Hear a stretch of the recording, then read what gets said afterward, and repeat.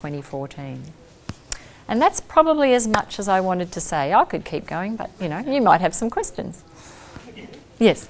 I've been wondering all throughout, because I work for Disability ACT, yes. and we're a support organisation. Yes. I know there are NGOs who themselves offer yep. support, and I know there are people out in the community who would like to access support systems. Mm-hmm.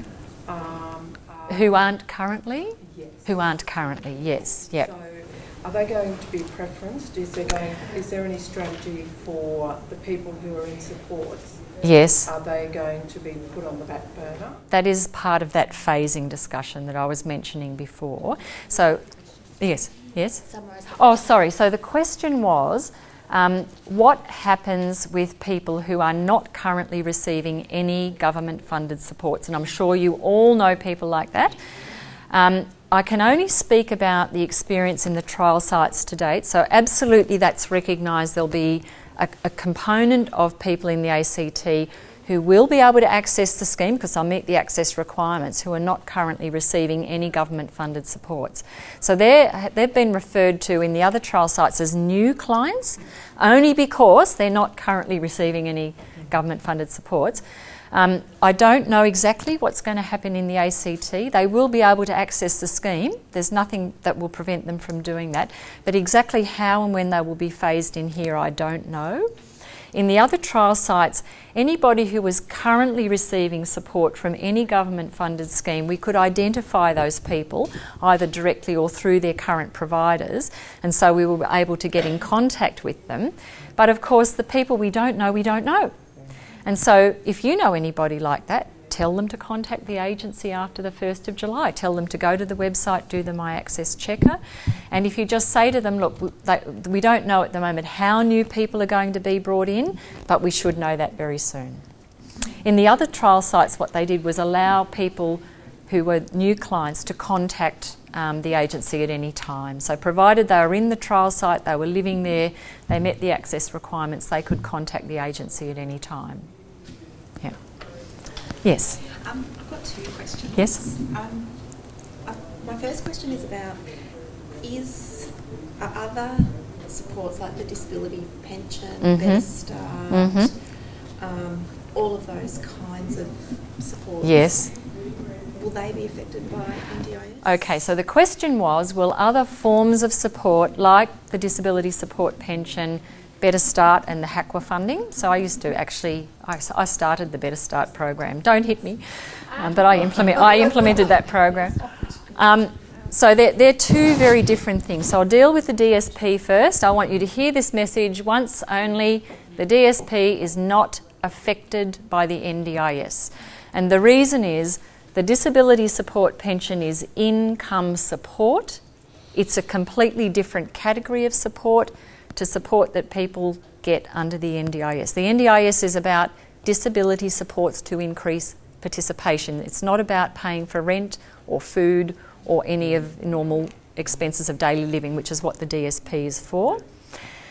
So, anybody who's on a DSP, they need fear not. It won't be affected at all by them becoming a participant. That's a really important point. They can still access funding through the NDIS. Exactly as they do now. They will continue to get their DSP. That is their income,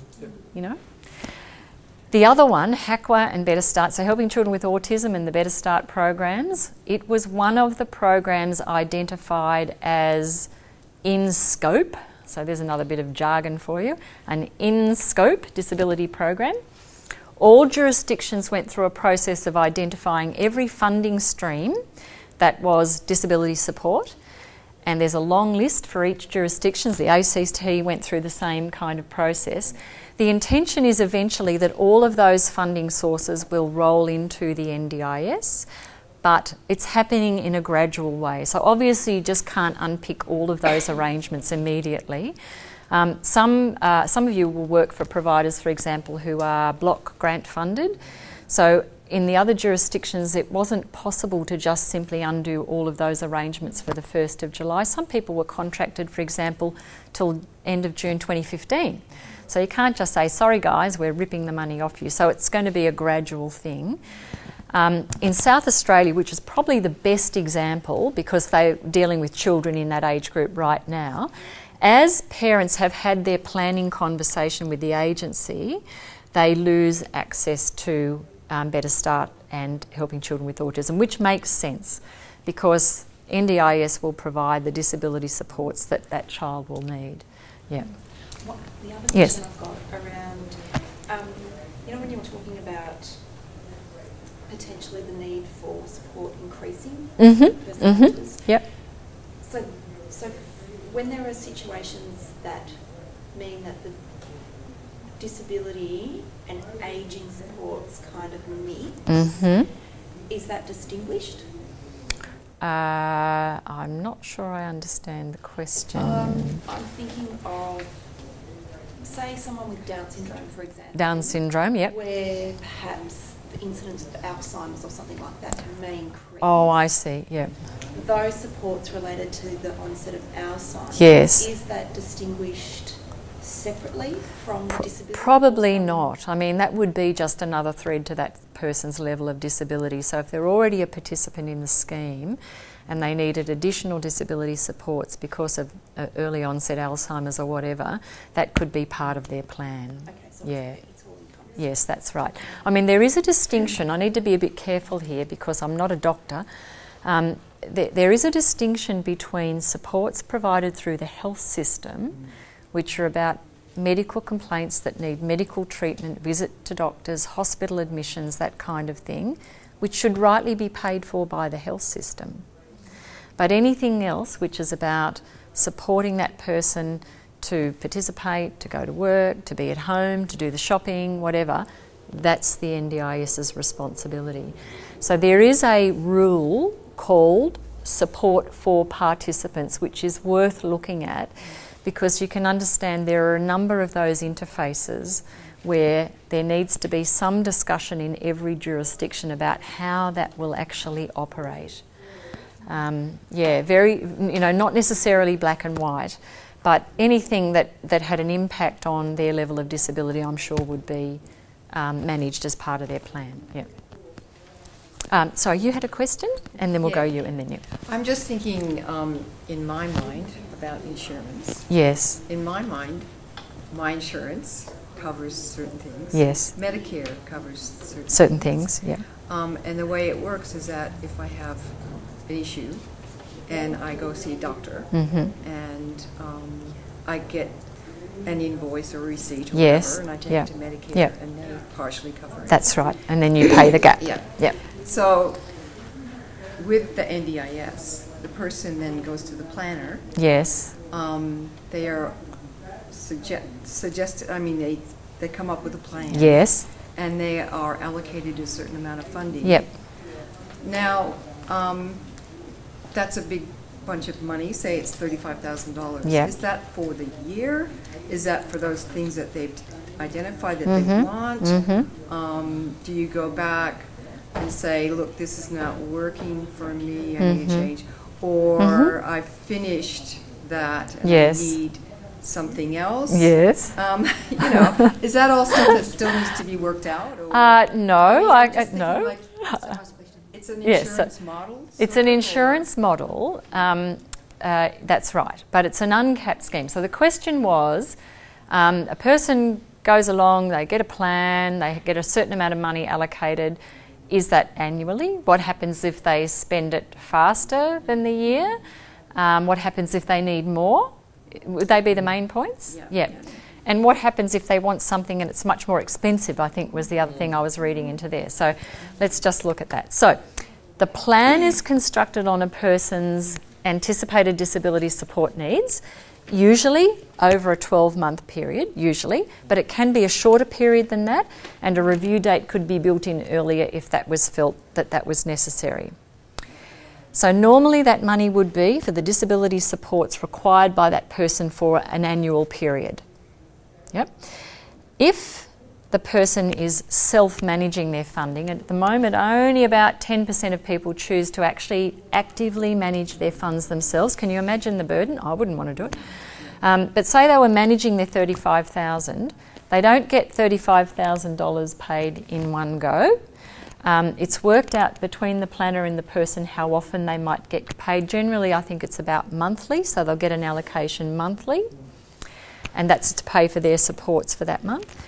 If they don't spend that money gets rolled into the next allocation. So if you don't spend it, like there's no need to save. I mean, this is another message to get out there. You don't need to hoard your disability support money because you think you might like to do something next month. You need to actually think about what you're going to need month by month.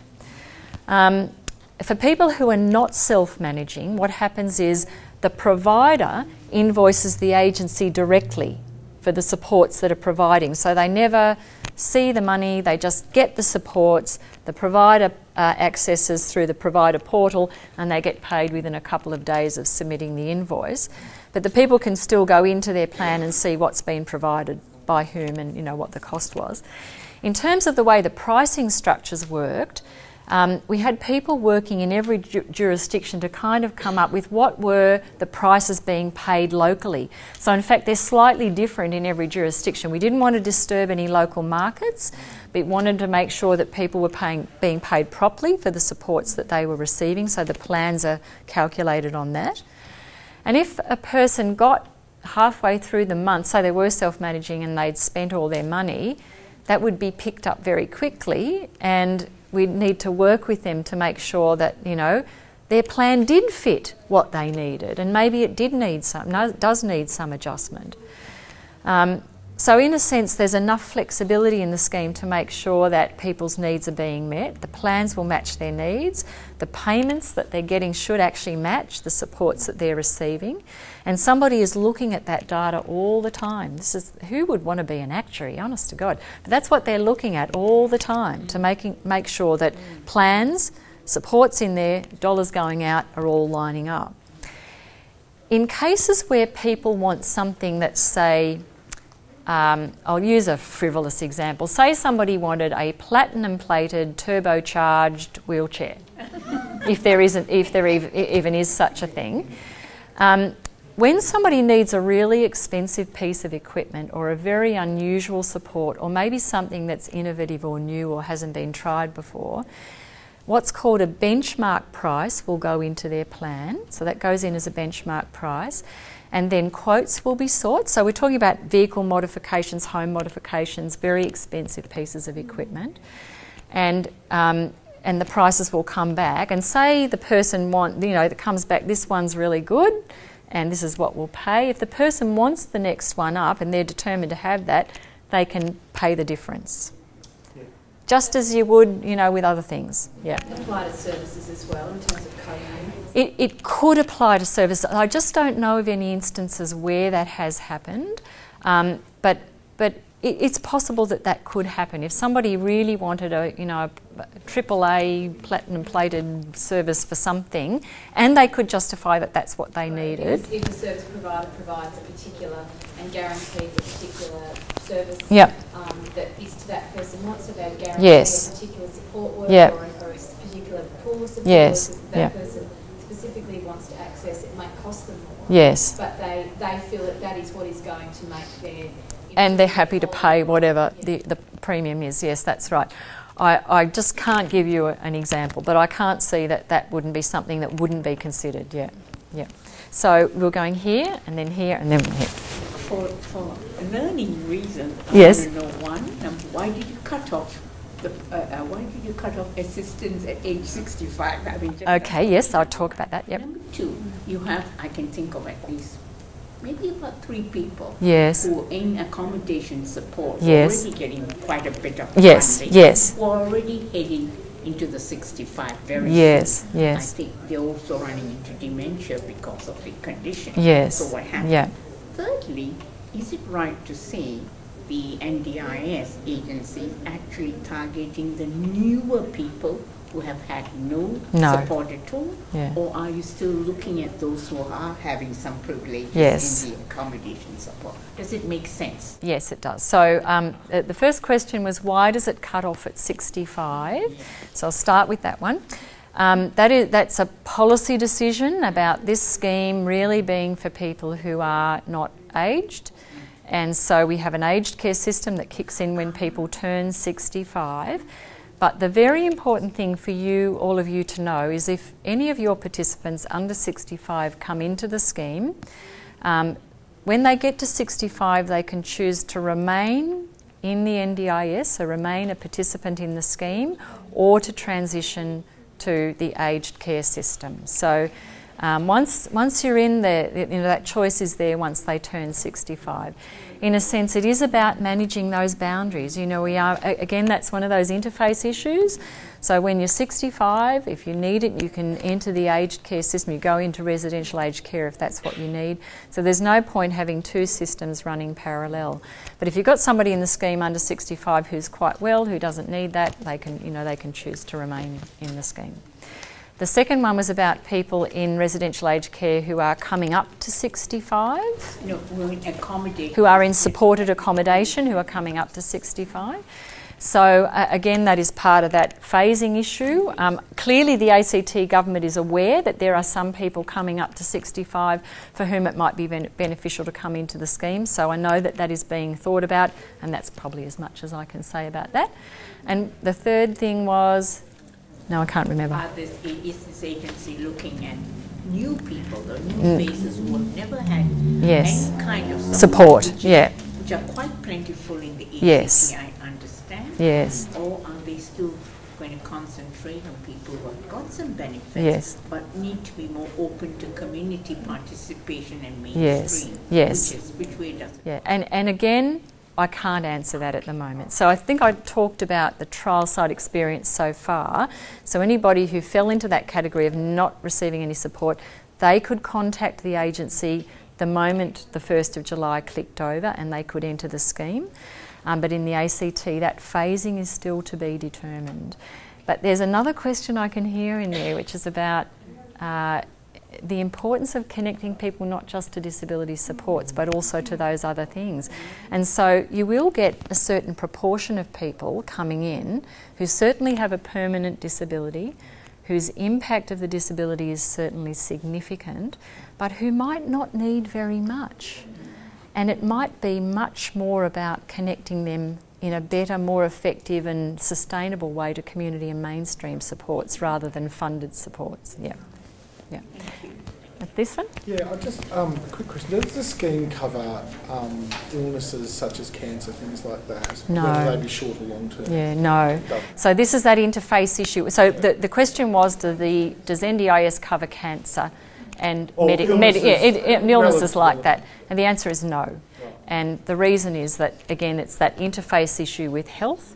So if you have a health condition that's managed largely in the health sector, even though it can have a disabling effect, it's still really about managing that condition in the health sector.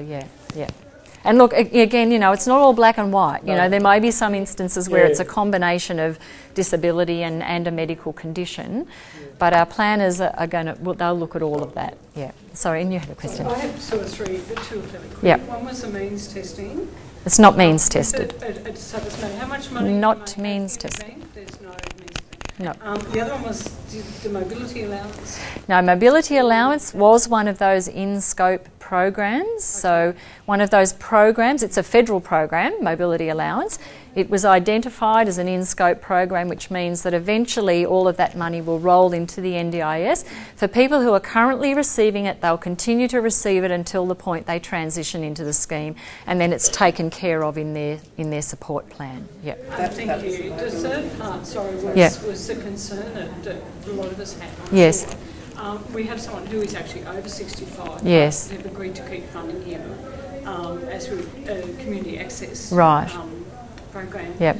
But with the NDIS, if he can't access that because of his age, we just don't know where to find community access for him. Yeah. Aged care, a lot of the programs are for elderly people. Yes. They all are, of course.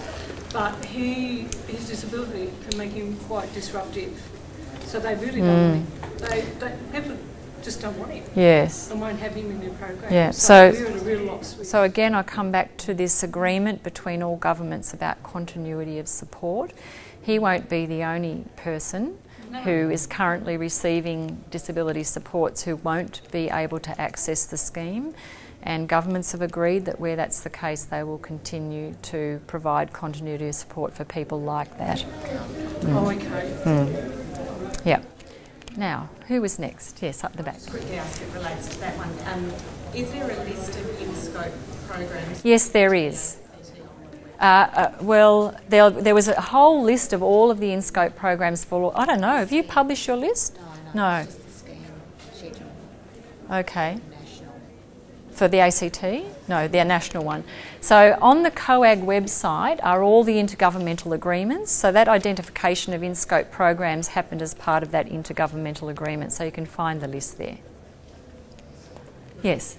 There was some political rattlings about Medicare being privatised. Would that have any impact? No, it shouldn't. Medibank private. Oh, Medibank private. No, that's a different thing altogether.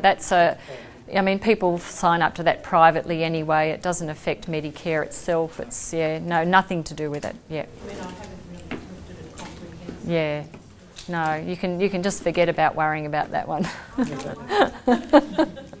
Yes. So what about those people who are currently funded now through a block program, so they're Yes. involved with a block program, Yep. but then when it comes to the NDIS, they may not be eligible to access the NDIS? What happens to those people? Again, coming back to that idea of continuity of support, there will be people that you work with who possibly will not be able to access the scheme, and all governments have agreed where supports are being provided to somebody who's not then able to access the scheme, they can continue to access the supports they're receiving now. So does that mean for block funding programs, you know how you were saying that block funding programs are going to be phased? Eventually, in the longer term, yeah. Yep. What happens then? You know what I'm saying? Because I there do. are people that won't fit. Yes, there are. And won't Yep. fit, and Yep. probably particularly around some mental health stuff as well. Yeah, yeah. What happens? Yep. What happens there? Block funding is going to be Yes, eventually. done. It is true. So for most programs where the funding is provided through block grant funding, most of that will be unpicked. But what we don't know in the ACT is really what the environment's going to look like here in the longer term. And all jurisdictions have got an eye to the fact that, look, there might be a case in some instances for some programs still to be block funded, because each person who's a participant in that program takes a tiny, tiny slice of it. It might not make sense to then make that an individual support that's included in their plan. But this is something that, we'll be looking at very carefully over the next couple of years, particularly in the ACT. Yeah. Yes. How will you identify those people? Well, that's a good question. So the they're people not who don't fit, who are currently in block funding, Yes. don't fit but would really like to or Yeah. need to continue with that? Well, a couple of ways I can think of. So they might come into the shopfront.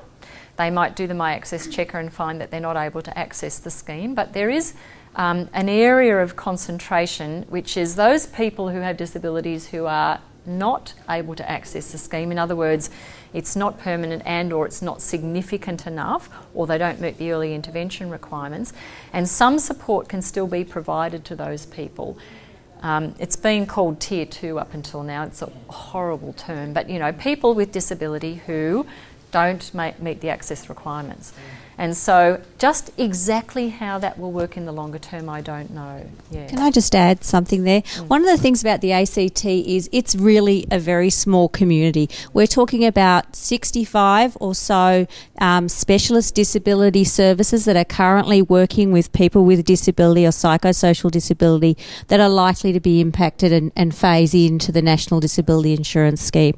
You know the people that you're working with. Your managers know the people that your organisation is working with better than anybody else. So we're going to know if people are phasing in. We'll be able to say exactly who will phase in at what point. Your organisations will know that information. In the next few weeks, you'll be able to see exactly who and how and when.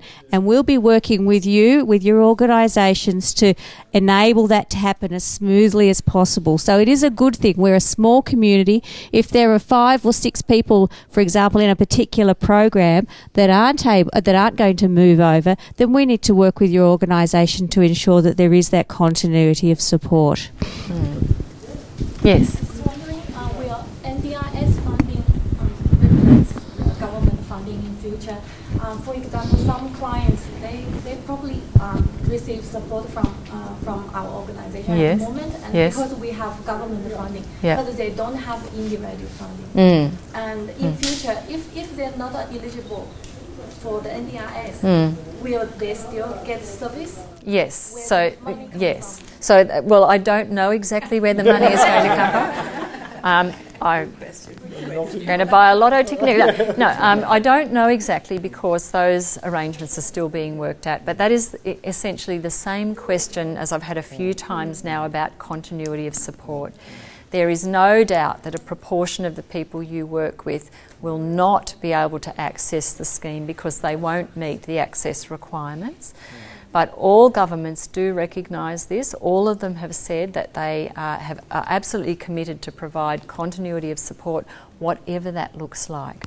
So those discussions are happening now for the ACT. Yeah. What I can tell you is it hasn't proved to be too much of a problem anywhere else. So that to me is a good sign. You know, it seems to me we are targeting the people we ought to be targeting. And it just doesn't seem to have been a problem across the existing sites. Yeah. And the second question is, some clients, they receive service from different organisations, like accommodation and grounds support. Yes. When they apply for funding for NDIS, who will help them to how to apply? Like, will they apply separately? No. This is one of the big things.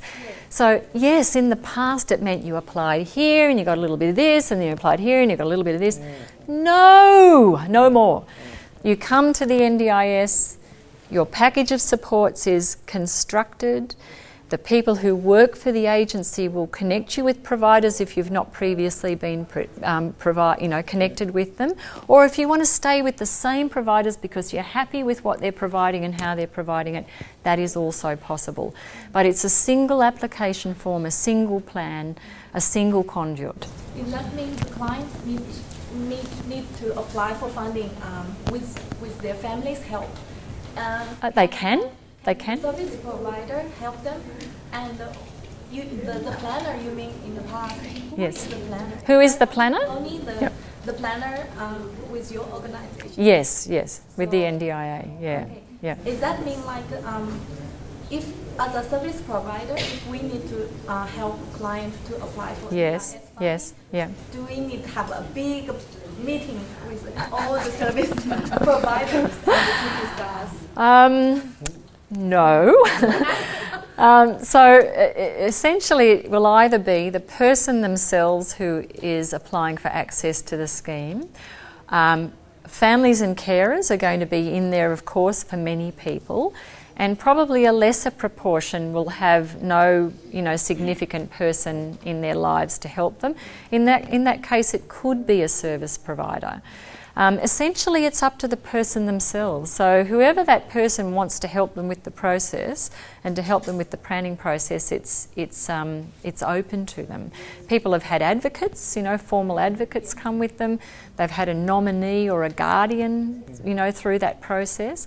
Like us helping families with ESOs and things like that. Yes. The families get the parents too old, so technology system, it's really hard for them to understand. Indeed. And for those, very rare instances where you might have a client who has no other significant person in their life, under our legislation, the NDIA can appoint a nominee on their behalf. So we also have that as a possibility. Yeah. Sorry. Yes. When someone goes on and does the checkup, the My Access checkup, does that and it says whether they are or aren't, yes, whether they are, does that trigger the department or the, sorry, I'm yes. not sure what you're calling it, but does that trigger them to send them a letter, or is it just give them the reference number to come in? No, it's a bit more complicated than I'm that. sure it so once we've got the phasing, yeah. once we know what the phasing is, the messages on the My Access Checker will be slightly altered so that people will get a much better sense of when they're likely to come in. Yeah. For the moment, because we don't have that detail, it just says contact us after the 1st of July. And as I said, it generates a unique reference number, and once that's entered in after the 1st of July, it pulls up the information that person has provided. That's why it's important to keep it. But look, if you lose it, doesn't matter, you can do it again. Post 1 July, yes, it probably will. It might say contact the 1-800 number to make an appointment, for example, which is what happens in some of the other trial sites. So it's still driven by the person that's doing the checking? By the person for the moment it is, yes. But remember I said, once we know with some reliable certainty who is coming in what order, we will write to them directly. So they'll have that contact as well. Yes. 1 year. Okay. That's probably okay, all right. Can I ask about the goals?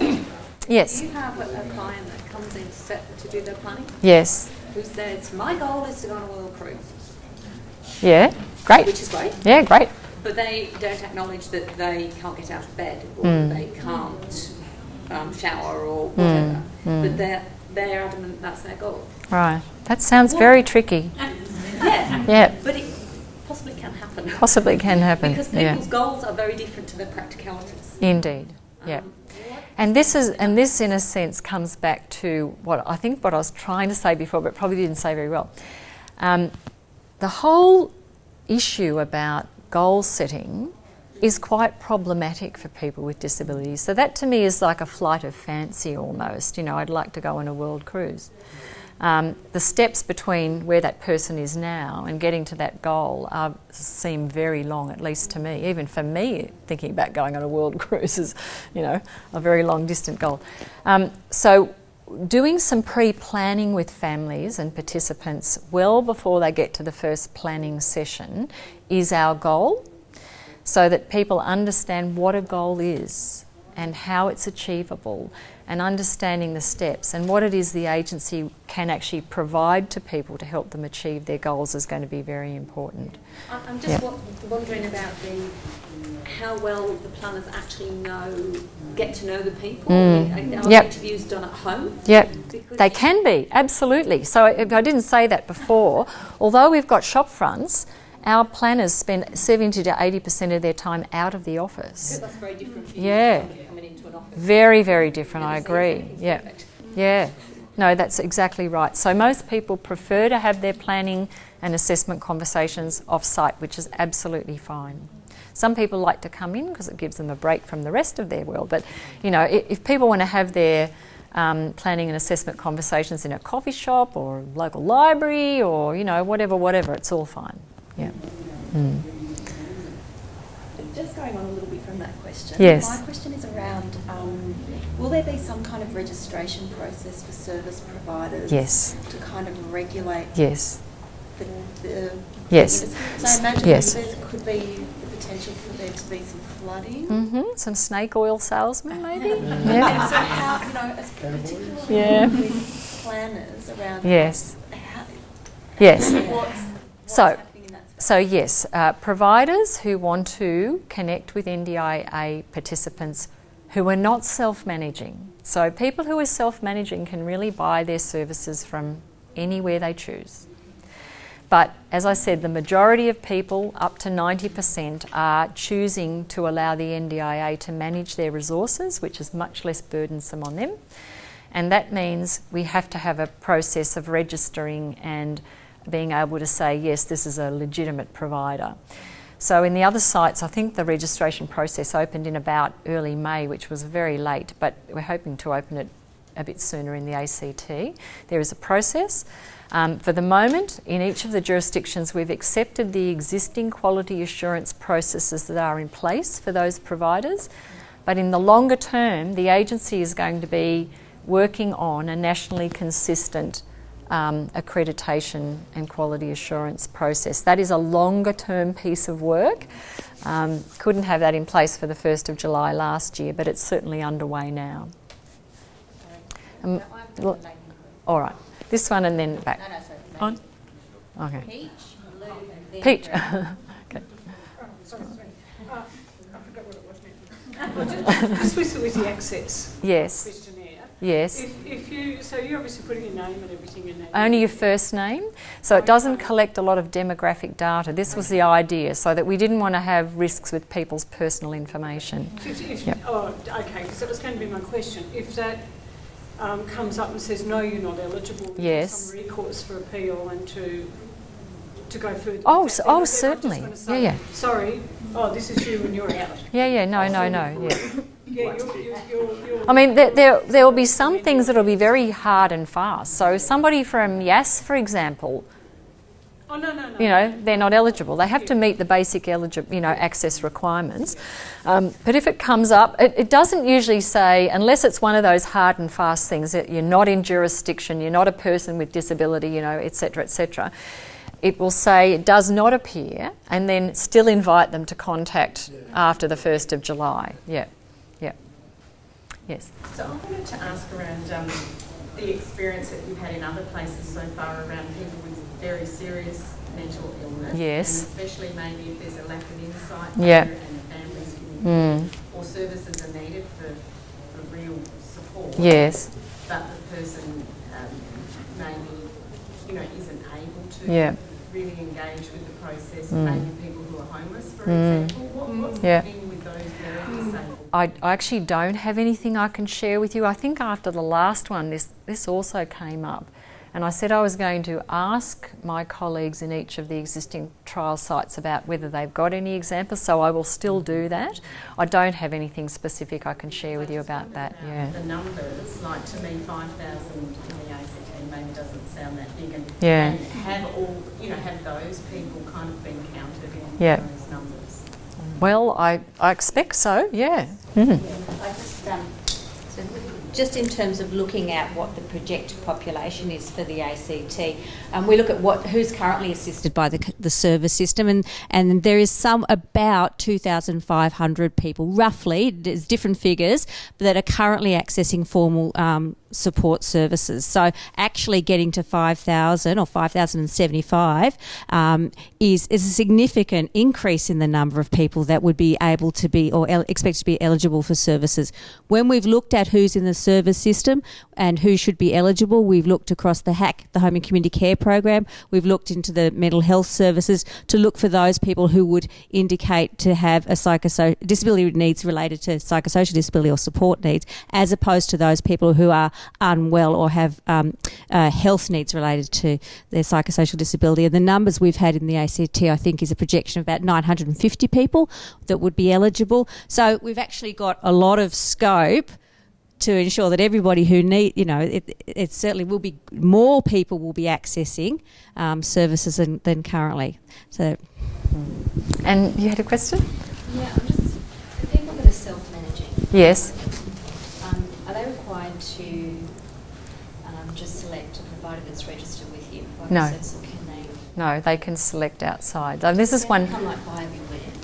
It does become buyer beware, certainly, and I mean, this is one of the complicating factors. In an ideal world, everybody would be self-managing and have the broadest flexibility about selecting who provided their services and how. But the reality is, it's only people who are self-managing that will have that very high level of flexibility. Those who choose to self-manage, the experience has been so far that most of them are people who've got the skills to do that.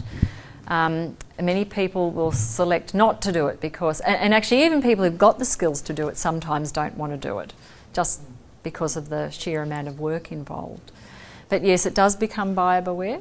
Yep. So the other side of that, if somebody decides to allow the NDIA to manage their funds, yeah.